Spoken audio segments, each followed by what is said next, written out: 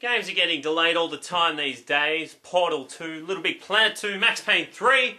It's frustrating to think some of those big titles that you want so much keep getting further and further away. So after 6 long years, we finally get the release of one of gaming's biggest franchises in its 5th entry, and it is, of course, Gran Turismo 5. It's about bloody time. Here it is. Gran Turismo 5. It took forever to hit our stores, a whole 6 years in fact. In that time, other great races such as Forza Motorsport and F1 Championship have arisen to take its place as the #1 driving simulator. So has all the hard work Polyphony have put into this 5th installment of one of the greatest gaming franchises paid off? Well, yes. We delve into it.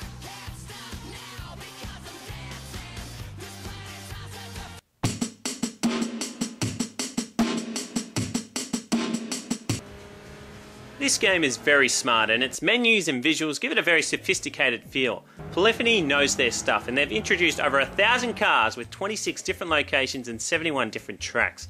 Driving is at the core of this game and it pulls it off brilliantly, so it's a shame to see that there are many little bumps in this. First of all, you'll want to store it on your hard drive, a whole 8 gig, which takes ages, as you'll put up with many long loading times. The menu works well enough, but it's not as smooth as it constantly drags along as you change through different options. Nothing terrible though, and you're still given all the racing options you need. It just seems like there are many aspects of GT5, like the course maker, that seem half done, and it mostly seems like only a little step up from Gran Turismo 4.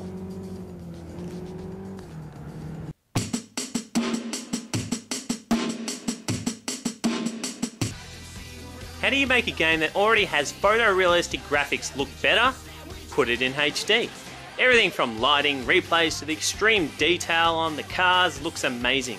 Reflections and the tracks themselves will have you drooling in front of your TV. Nighttime driving is back and most of all your favourite courses are back here looking better than ever. Though damage is still pretty non-existent. I know they said they included it, but it's hardly noticeable. And it detracts from the reality of the simulator when you smash right into a wall or into other races and nothing seems to happen. You will see people on the track, but largely, as beautiful as the courses look, they do have a lifeless quality to them. As renowned as this game is for brilliant visuals, it does leave some sections looking a little subpar. Keeping in line with the realism with these cars are all the sounds are authentic. Different terrains and skidding is delicious, and the weather effects and a tribute to this game's fantastic look and play. Playing on this game's cool and sophisticated style are many fancy menu themes, but I was amazed to see the range of tracks that you could listen to. From dance to jazz to rock to classical, it's a real diverse range here. Everything here makes you feel like this game has some serious class to it.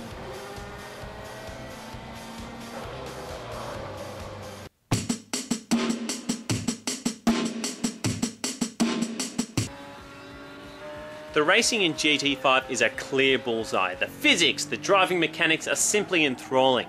Braking, accelerating and cornering has never been such a pure driving pleasure. You'll level up after each race and some races won't be available till you have enough experience points or the right car. Winning races will give you prize money and a new car which you can choose to sell or tune up to absolutely dominate your opponents, which is still as satisfying as ever. This version has also introduced kart racing as well as NASCAR and WRC events, which has only expanded the driving experience here. It's a long game, and as you start off racing minis, you'll soon be tuning up sports cars at your leisure. There's the A-Spec racing events, which is pretty normal Gran Turismo style, and B-Spec, where you manage a driver by telling them to slow down, speed up or overtake, which must be for the hardcore driving enthusiasts because I found it completely boring and unengaging.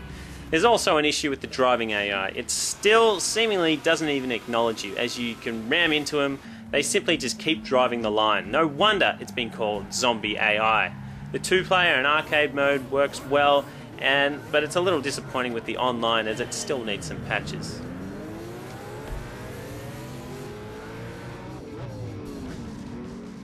Now, I tried not to like this game for all its broken promises and only small improvements, but it's just too hard to stay mad at this game. It's brilliant. The gameplay and the great look is just an undying formula, and it's safe to say that Gran Turismo 5 is the best driving simulator, no, the best racing game out there right now. I'm absolutely loving playing this. I don't know what it is about it, but it's completely enthralling, and it's a 9.35 and a 10.01 from me.